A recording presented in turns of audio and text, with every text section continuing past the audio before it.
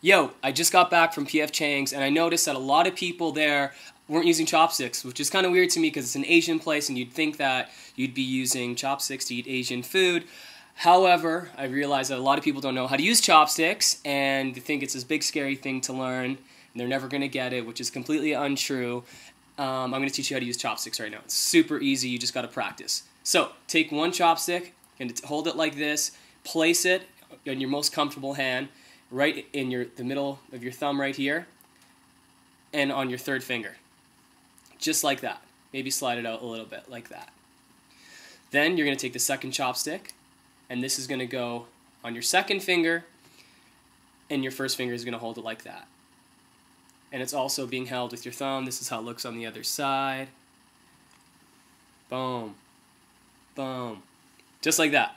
The top one should be a little bit longer so that when you kind of clamp down, it kind of meets the bottom one. You know, just like that. It's very easy.